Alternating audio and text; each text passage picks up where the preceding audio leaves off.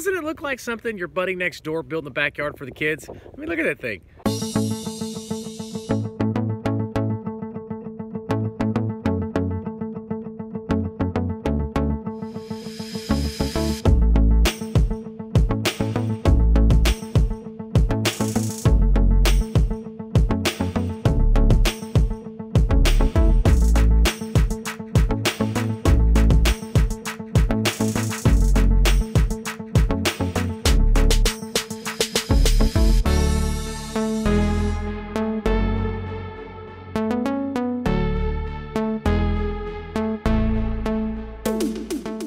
I gotta admit, Fort Monroe is kind of impressive. I mean, you hear about places like Fort Monroe your whole life, but when you get here, you're like, wow, this is really, really cool.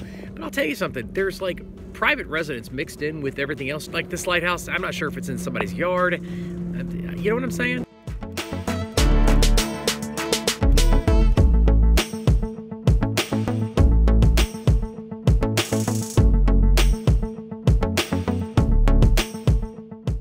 Fort Monroe is the largest stone fort built in the U.S., and for a long time it was the home of artillery school. That's kind of cool.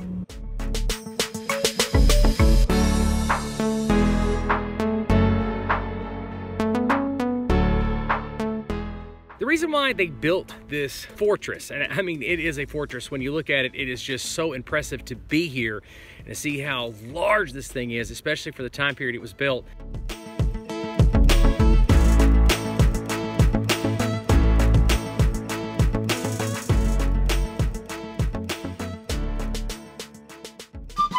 But I mean, also, it's who all was involved. I mean, Robert E. Lee put the finishing touches on this place. Jefferson Davis, when they caught him down in the South, they hauled him up here for his trial that he never actually had. But this is where he was quartered while he was awaiting that trial. It turns out he got real sick, and they moved him around, and they released him on bail. But I mean, this is sort of when America started coming into its own. I mean, really coming into its own. The War of 1812 taught us a lot of lessons, and one of those lessons was, hey, you better have some amazing forts in strategic positions.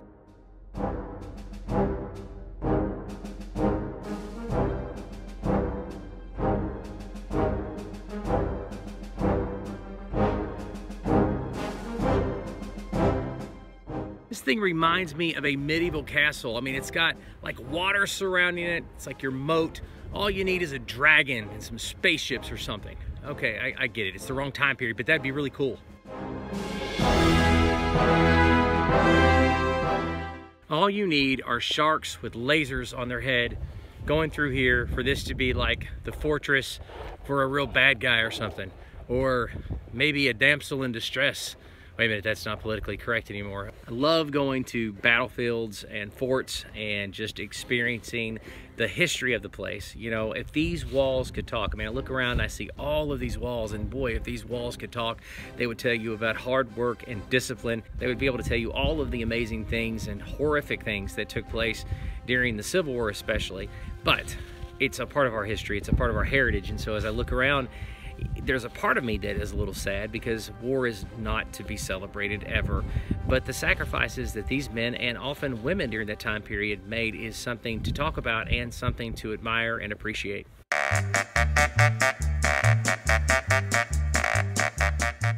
Hey, listen, if you're a subscriber, I just want to say welcome back, and I'm so grateful that you watch all of our videos and that you always hit that like button. Don't forget to share our video content because that's the only way that we can grow our channel. And listen, if you're new to A Nose for Life, welcome, and I sure do hope you enjoy our content.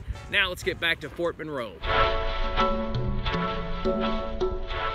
No, come on, seriously, it looks like something that you would buy at Home Depot or Lowe's for the kids. It's got like a bouncy on the bottom level, then you can climb to the top, maybe some rope swings on the way down. Somebody needs to build that, because if somebody doesn't have that in their backyard, they should.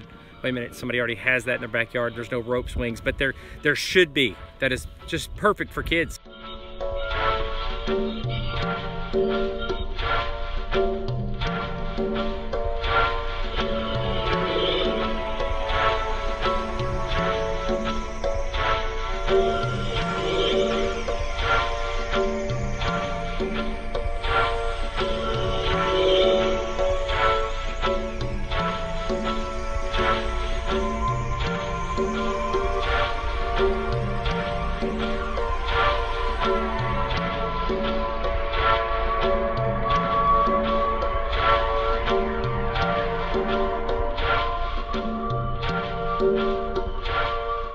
The strength of this fort is entirely based on those arches that you're seeing right now in this video.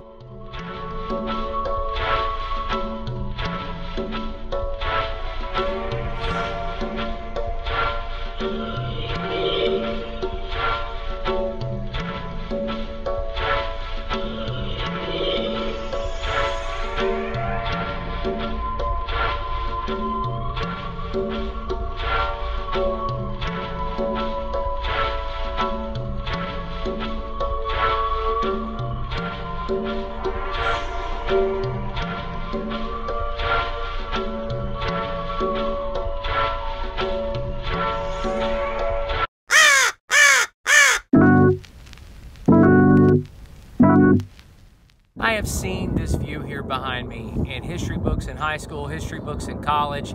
I mean, this is just kind of something that's iconic, if you will. Behind me, you can hear a helicopter right now, and if I'm not mistaken, it's a Black Hawk.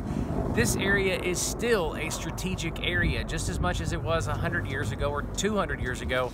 I mean, when you're here, you almost feel like you're at the forefront of America's defenses. It's really cool.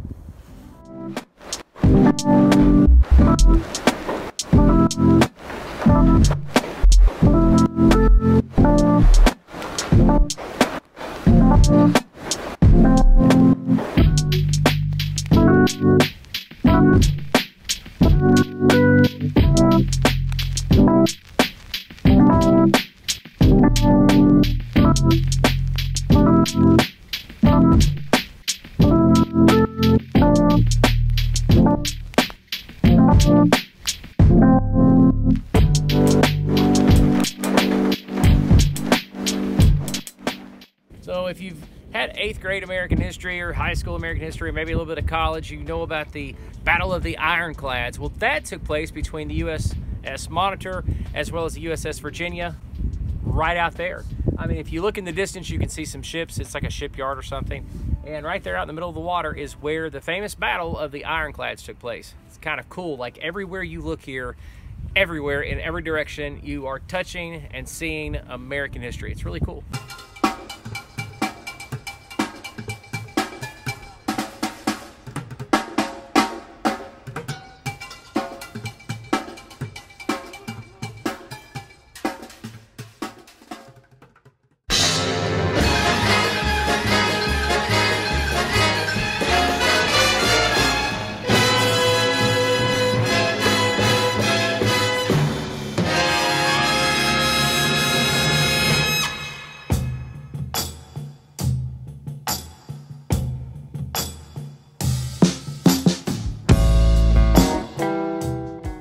Of course, our country has changed quite a bit over the past 50 years and a whole lot over the past 10, and we're still changing even now. For example, Jefferson Davis, who was the president of the Confederacy, he actually had a memorial here, and there's a marker there now explaining that they've taken the name Jefferson Davis off of the marker, and so it's not really celebrated any longer. If I would have been the national park, I think I would have just taken the memorial for Jefferson Davis down and not put a reason why. I mean, I think it's awful nice of them to be considerate to people who may have a different opinion about Jefferson Davis, you know, than maybe a lot of people do these days. I wouldn't have even known that there was a marker for Jefferson Davis if they hadn't told me there was one, you know? So it's almost like, well, thanks, but now you've got me thinking about stuff that I would rather not think about while I'm at this awesome fort.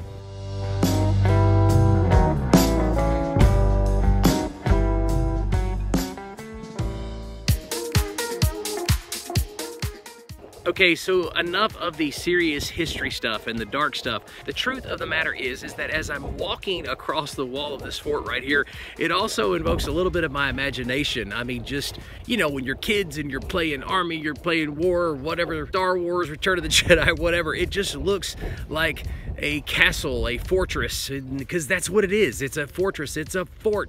It is an impenetrable force.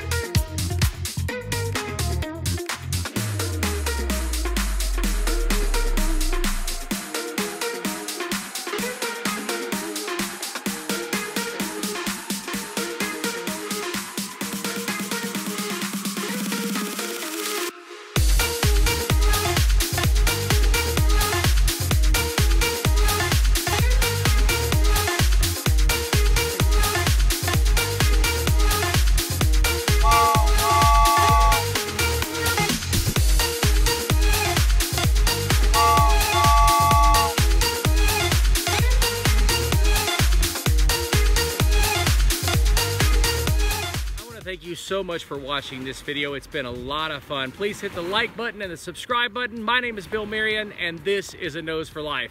Hey, if you have time, check out some of these other videos.